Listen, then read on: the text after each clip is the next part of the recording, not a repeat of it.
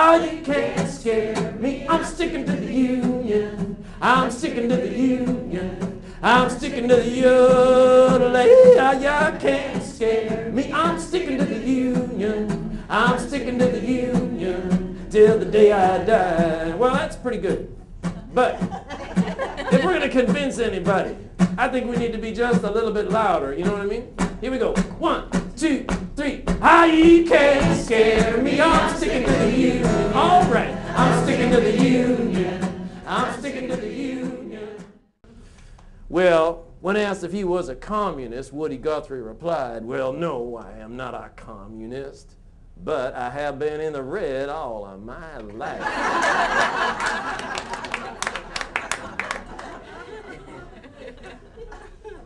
1955.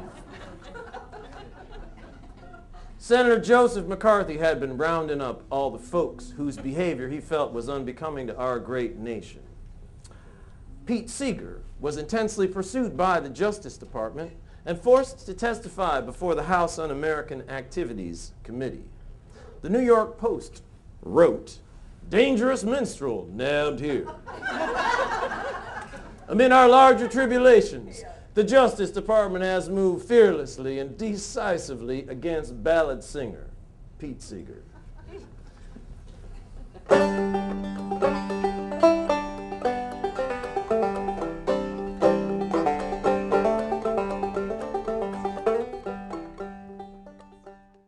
Mr. Seeger, what is your answer?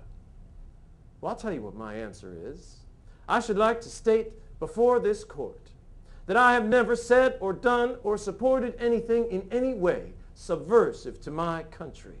I resent very much and very deeply the implications of being called before this committee that in some way, because my opinions may be different from yours, that I am any less of an American than anybody else.